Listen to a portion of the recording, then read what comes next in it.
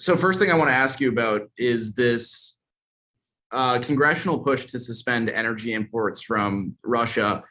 How does this differ from the executive action the president took? Why is this a necessary step, and what exactly would it do? Yeah, so what we're talking about here is HR 6968. It's the Suspending Energy Imports from Russia Act. This bill would, and this has been a negotiation for a couple of days, and it's been a bit of a back and forth with the White House. Obviously, the president made his announcement, but there's additional legislative steps that are required to shut off and make illegal any energy imports from Russia to the United States.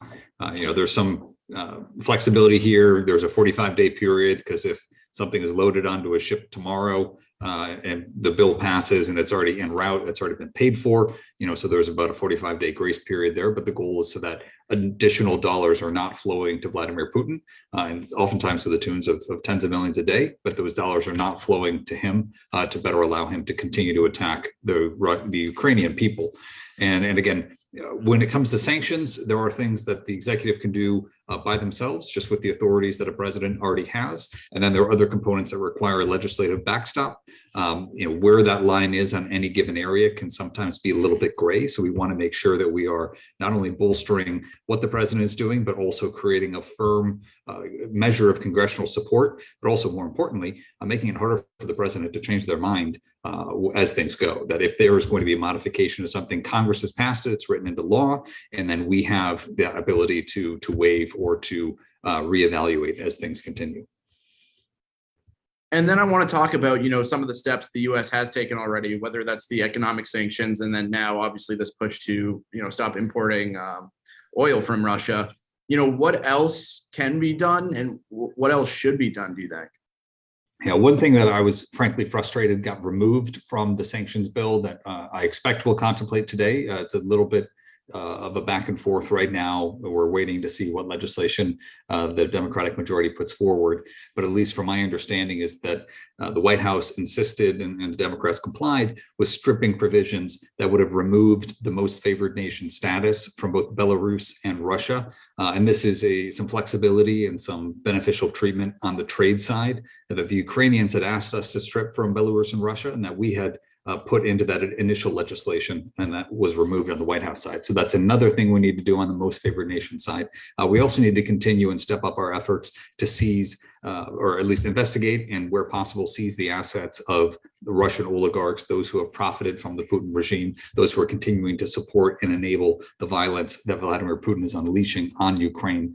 So we've been working with the Biden administration to expand some of those areas. When it comes to the Russian Duma, that's their legislature, we led an effort to get that expanded, not just to folks who originally authorized the independence recognition for Donetsk and Luhansk, those areas of Donbass that precipitated this, but to apply that to the entirety of the Russian legislature, and then also focusing on going beyond the yachts, which we obviously want to seize their yachts, but also when it comes to luxury penthouses that may be in the US or maybe in other jurisdictions, making it so that those who are continuing to assault and attack the international system do not benefit from the privileges of it.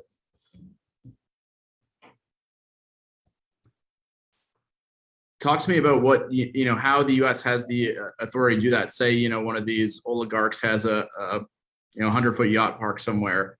How do we have the ability to seize that? And then talk to me about the, bill you want to see done, where you could actually use that money to give back to Ukraine.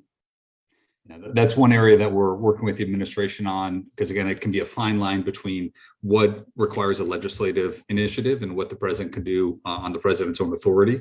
But I think it's important that those seized assets get set aside and are used to help rebuild Ukraine. I think we've all seen that incredible devastation. Just the hospital bombing in Mariupol, a city that I visited 7 years ago when it was still close to the front lines, and now it's obviously a city under siege. I think it's important that those seized assets go to the people of Ukraine to help correct this grievous and violent error. There can be, some of those authorities exist under what's called the Magnitsky Act. This was an act that was passed, I believe, in 2014, Sergei Magnitsky was a Russian lawyer who had defended an American businessman named Bill Browder, and that Magnitsky ended up being arrested by the Russians, beaten, and ultimately died in jail from wounds that were sustained. And so as a result, there was a legislative initiative in the United States Congress so that those who were perpetrating such egregious violations of human rights, that they could have their assets taken as an incentive for folks to obey the rule of law, and not commit such heinous crimes. So there's been efforts to expand that Magnitsky Act so that we can use those authorities. But the president also has pretty wide latitude, especially when it comes to a non-U.S. citizen or a non-U.S. person and those assets, especially if they've been connected into a criminal network or other components. So that question of those authorities is something we're continuing to look at and support. In addition, some of the properties that were purchased by these oligarchs in the U.S. are under shell companies that may have multiple layers of insulation. So proving and identifying the beneficial ownership there will take some time, but that's another step that we need to take. We've seen a very swift implementation of a large number of sanctions, and I think that has been a resoundingly positive effort, and frankly, probably not what Putin was expecting in terms of unity from the European Union and from NATO, and also from the U.S. kind of leading a little bit from behind on some of those, but still kind of bringing a lot of those sanctions to the table. Now, as we're looking at the last 5 or 10% of what we can do, it's a little bit harder. It's a little bit slower going. It's a little bit more unprecedented, but making sure that that economic isolation is as complete as possible so that Putin learns the lesson here, and that hopefully we get to a point where those forces back down, that they retreat from Ukraine, and then most importantly, we're able to continue to provide and rebuild the Ukrainian state that Vladimir Putin has decimated.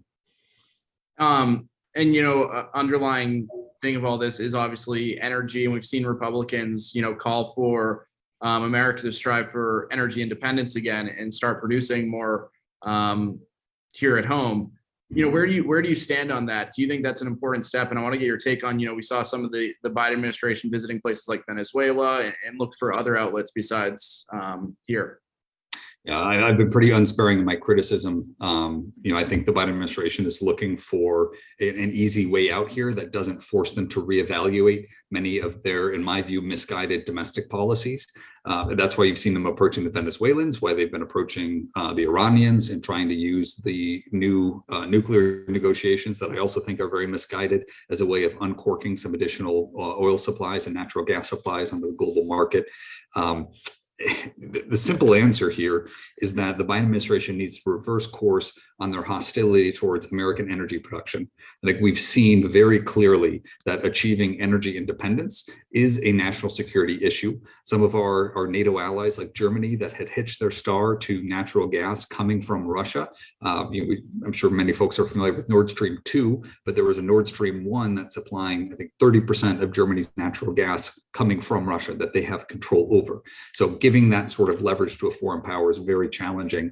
And when I talk about reversing course, ceasing the inherent hostility, the slow rolling of permitting, the difficulties and the roadblocks being thrown in the face of American energy producers. I am a strong proponent of expanding renewable energy, but we have to be clear and honest with the American people that we will need on-demand energy generation.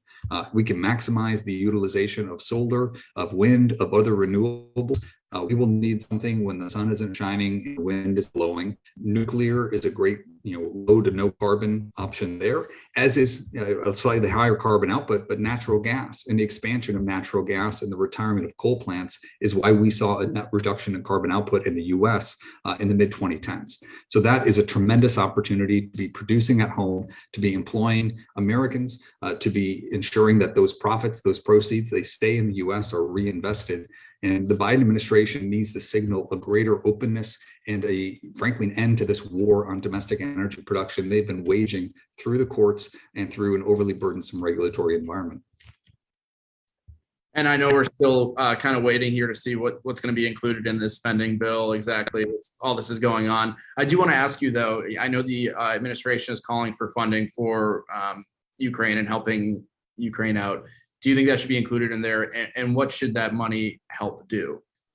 I do. I mean, obviously, we have been both supplying weaponry that we have. So some of those stocks need to be replenished so that we can make sure we're ready in the event of a conflict. We've also been encouraging many of our allies to give weapons to Ukraine and to transfer that. So making sure we're in a good position to assist and also dealing with the incredible number of refugees from Ukraine that are in, especially in Poland, but in other parts of Eastern and Central Europe right now. I think we're close to 2 million people. So that's 5% of the Ukrainian population that has currently left the country, and that number is sure to grow.